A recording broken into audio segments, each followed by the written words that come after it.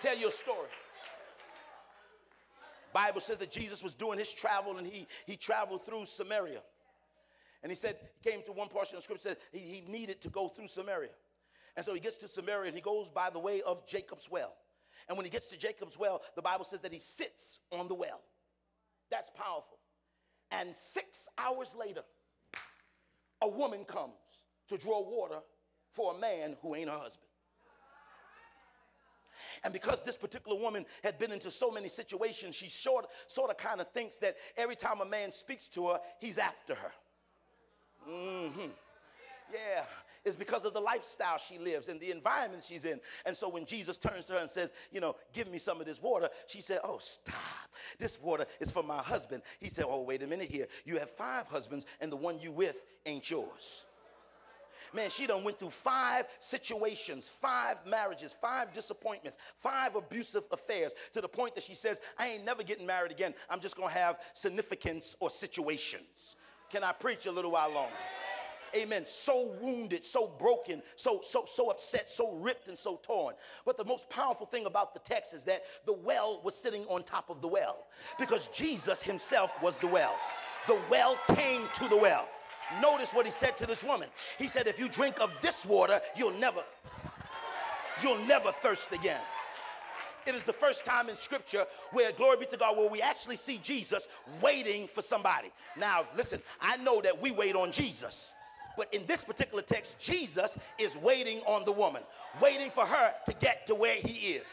Y'all ain't hear what I'm saying? It wasn't on his schedule. It wasn't a part of his crusade. There was no meetings in the town. He didn't want to see Jacob's well. He was a well. But he knew that there was a woman in town who was having demonic problems. And he said, I'm going to go to that well, and I'm going to wait till she gets there. Can you imagine how powerful you are when God waits on you?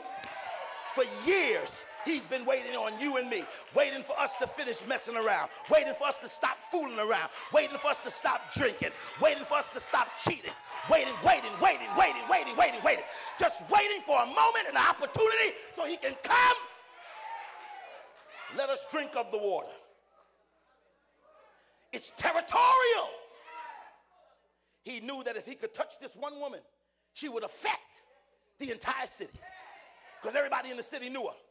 So he said, I don't have to have a crusade in this city. All I need to do is talk to this woman. And if I can talk to this woman, I can get this woman. Glory be to God. And what does she do? After she takes one drink of Jesus' well, she runs and says, come see a man that told me, y'all didn't hear what I'm saying, that told me everything there is for me to know about myself.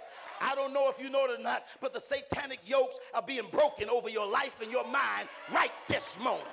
Oh, ho, ho, ho, ho, ho, ho. Open up your mouth and Shabbat God right now.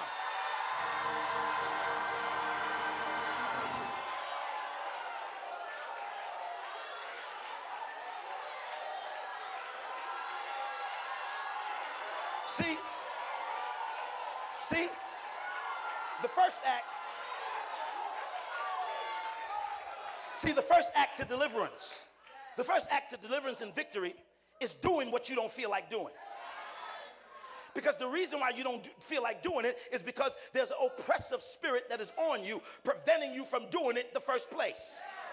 And so when you break past the oppressive thing, I don't feel like raising my hand, raise it anyhow.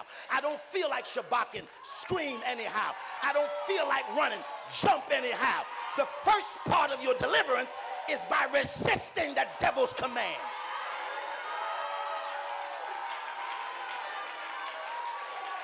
Hallelujah.